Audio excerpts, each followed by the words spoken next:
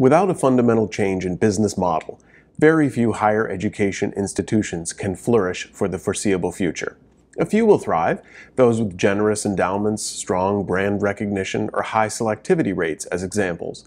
Others, like my own institution, will do well because they can demonstrate their effectiveness in changing the most lives at a reasonable cost. But most will limp along in an environment of decreased enrollment, increased competition, and higher costs, and increasing skepticism about the value of their product. Some will be overwhelmed by these forces and either be forced to close or will be absorbed by other institutions. Stay with me.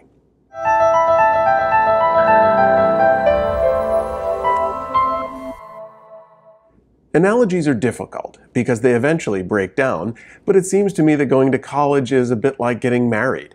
It's a long-term commitment for most people. There's no guarantee of success, and it's expensive. Strangely enough, the average cost of a wedding and the average cost of a year of college are nearly the same, $33,900 and $37,900 respectively. Marriage requires commitment and devotion, and so does being a full-time student successfully. But there the analogy breaks down, because Americans' appetite for lavish weddings may be strong, but their appetite for expensive education is waning. Our changing world requires a change to higher education. The change that I'm referring to is a fundamental one, a change of mindset about how an education is acquired, a change that must apply to both institutions and consumers, individuals and their employers. The structure of higher education, once necessary, is now antiquated and will ultimately lead to its downfall. Originally, classes required in-person instruction, which required students to relocate to campus, which encouraged full-time status, because 4 years was already a long time to move somewhere else. Being a residential student meant that the cost of education now necessarily included more than just tuition, room, board, and other fees related to living expenses. Courses became necessary, and American higher education was structured so that it was by necessity a massive undertaking for the student in terms of time, cost, and the necessity to relocate. Some of these required investments have lessened over time, of course. The rise of community colleges, the sheer number of higher education institutions in general, and the ever-growing online options have all made relocation less necessary. But other aspects of the commitment have only grown. With a gradual increase in the number of credit hours needed to graduate, only about half of students are able to finish undergraduate study in 4 years. The rising necessity for graduate degrees has also increased the total time commitment necessary.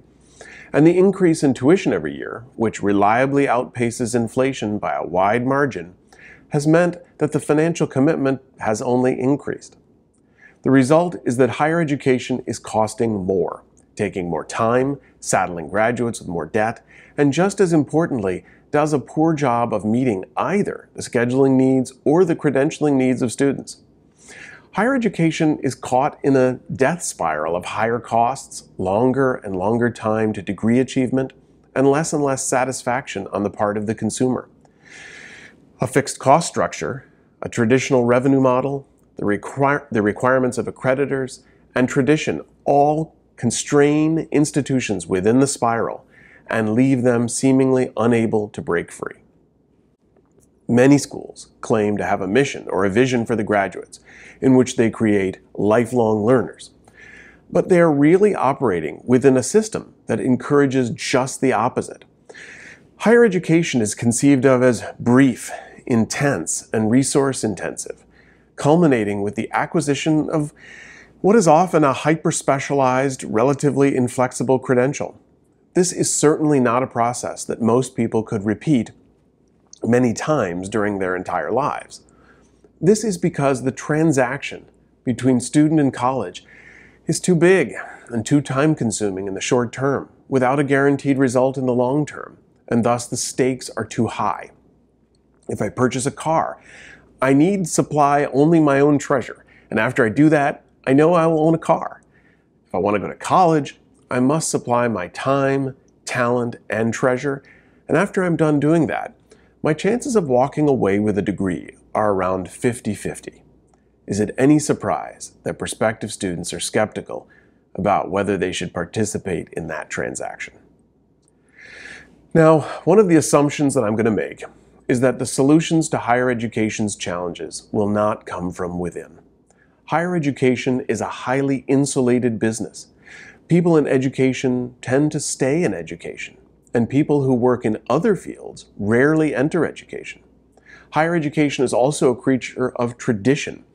This is a successful recipe for prestige and exclusivity, but not for innovation and diversity, and not for solving large systemic problems. If we think seriously about solving the challenges in higher education, we really have to look elsewhere. And there are truly intriguing solutions that have been implemented in other industries that appear not only to map quite well onto what ails higher ed, but also lend themselves well to the kind of sweeping cultural change that higher ed needs. There are industries that have been disrupted by innovation that were curiously effective. An excellent example is Uber. Uber preserved what people essentially needed, a way to get from point A to point B in a vehicle, and then systematically dismantled everything that people hated about the traditional taxi business. It's very interesting to talk to people about Uber. Very often, they remember their very first ride. The ability to see the progress of the car coming to get you, to know the name of your driver, to rate the driver afterwards, to remove cash from the transaction, etc. All of these things were complete departures from the traditional taxi business, which seemed designed to produce powerlessness and inconvenience on the part of the rider. Uber also created a completely new experience for the drivers. Financial and archaic credentialing barriers to entry were largely removed, and driver scheduling flexibility was created. As a result of its sweeping overhaul of the ride experience, Uber not only completely disrupted the taxi business, but has already spawned a host of imitators. Uber certainly isn't perfect, and I think that it's still figuring out a balance between the interests of riders, drivers, and the parent company itself. But there is no denying that its success has been meteoric, and that its success can be traced directly to addressing the needs and desires of the rider and driver. At this point, the analogy breaks down. Students are not riders, drivers are not teachers, and Uber is not an accredited university. But hopefully the point is made. Disruptive change came from the outside and was comprehensive. Perhaps a slightly closer analogy is Netflix.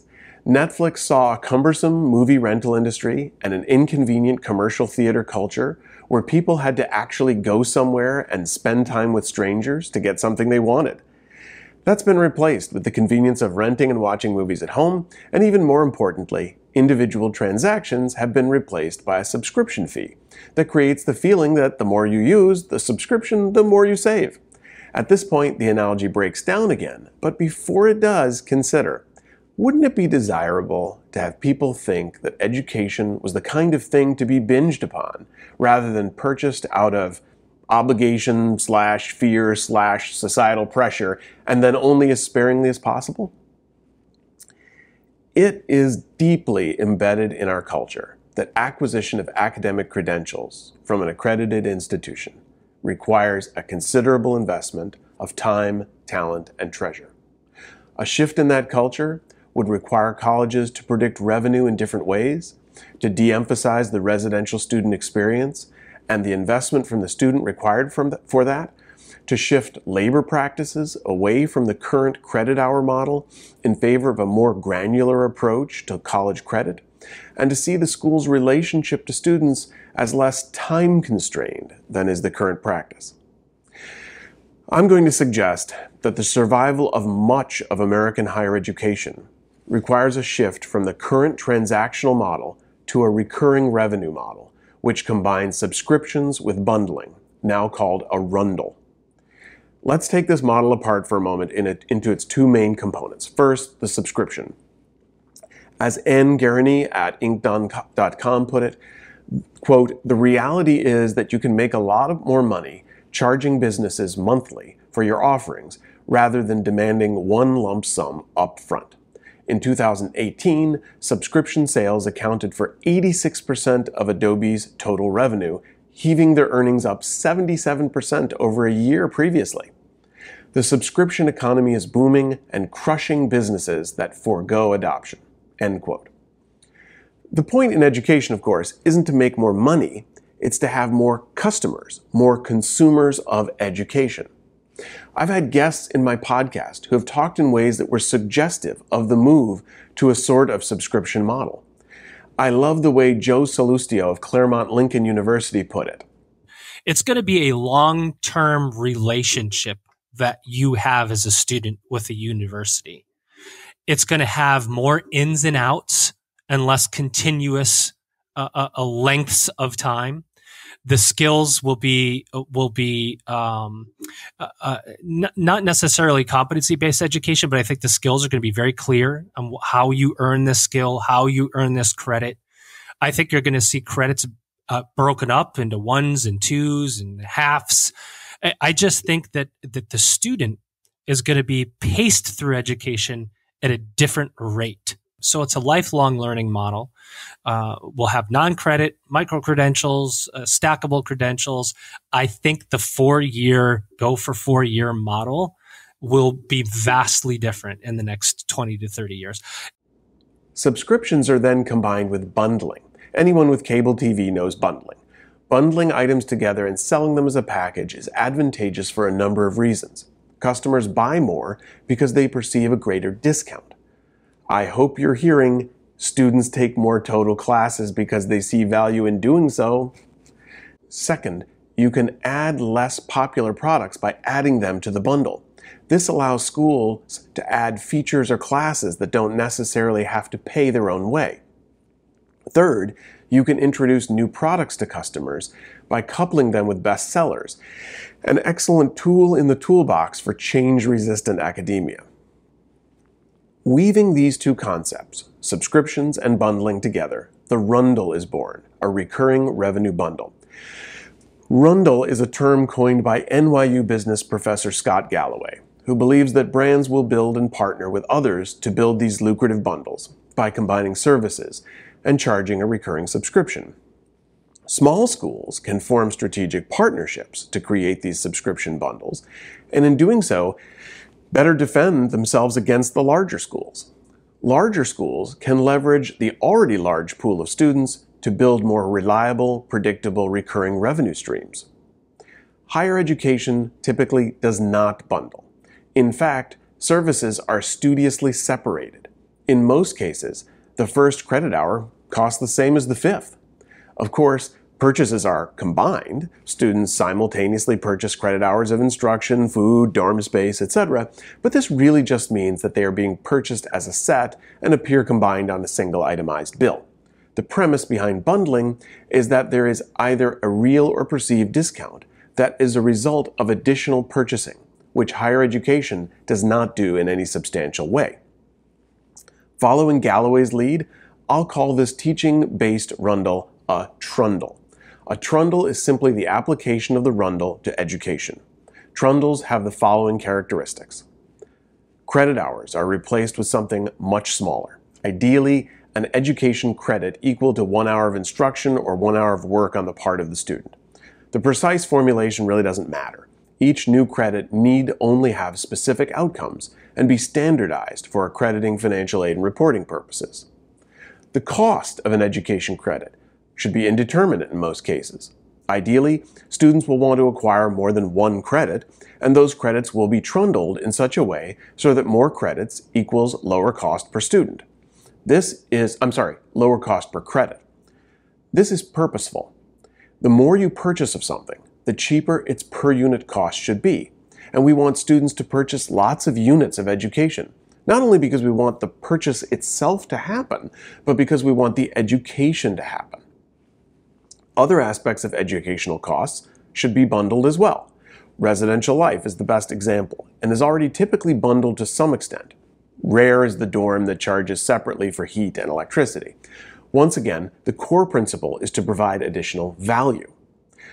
The default method for obtaining the Trundle is through a subscription. Once a student subscribes, acquiring additional education should have no additional barriers to entry. Taking a year off from college? This should be completely irrelevant as long as the subscription is maintained, which allows students to restart their work and of course encourages school, aka brand, loyalty. Taking 7 years to slowly finish a course of study while working? Also irrelevant. If we take lifelong learning seriously, we should not be thinking about length of time to degree as a measure of failure. We want people to learn as much and as often as they would like to. Under this structure, degrees would be less important than educational credits. Colleges may still offer degrees, but educational credits of this type offer a granularity that degrees don't. But doesn't a degree capture that an entire curriculum has been completed? Yes, it does, but there are two considerations here.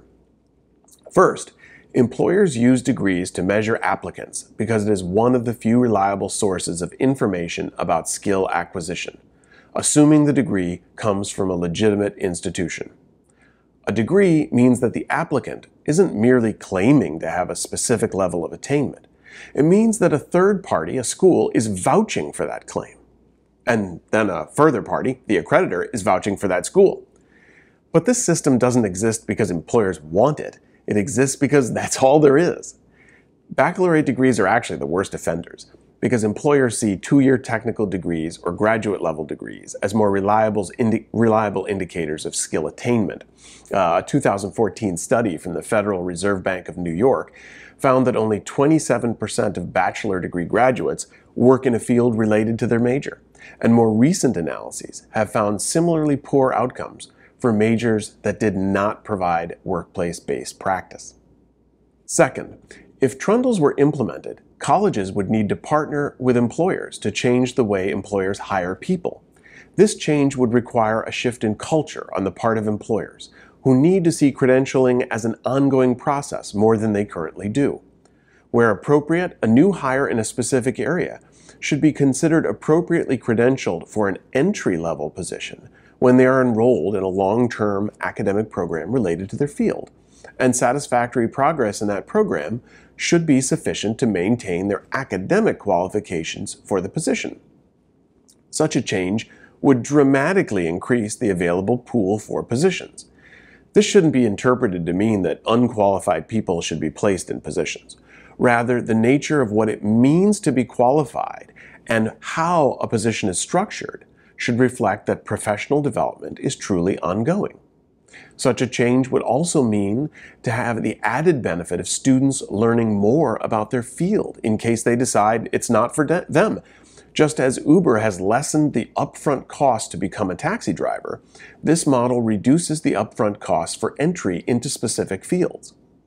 This isn't a traditional apprenticeship. It is a partnership between the employer and the educator, in which each agreed to conceive of education as a longer process that makes more workers available and achieves more educationally in the end.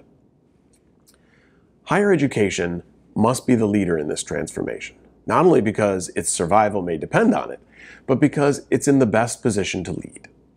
Resistance to this model would not come from the consumer. We know from dozens and even hundreds of other industries that this model is the preference of the consumer. By pricing for more granular elements, per student costs should decrease because students buy mostly only what they want, and more purchasing reduces costs further. Resistance to this model should not come from education. Trundling would produce even more cash flow and create greater brand loyalty. I say should not be resistant because the calling card of higher education is its culture of permanence and solidity, which makes change difficult. Resistance should not come from the fundraising arm of schools. More students mean more alumni, and more brand loyalty means less competition against other schools for the support of alumnus who attended multiple schools. In addition, by making education credit more granular, donor opportunities are increased. Previously, a donor of modest means who wanted to support education would have to be content with essentially pooling his or her money with others. But now that donor can donate a scholarship for a specific educational credit for a single person. Resistance should not come from accreditors. Schools should be accredited as before, with additional evaluation being given to more granular educational credits. Because these credits are so limited in both time and learning objectives, they should be easy to assess for accreditors and educators alike.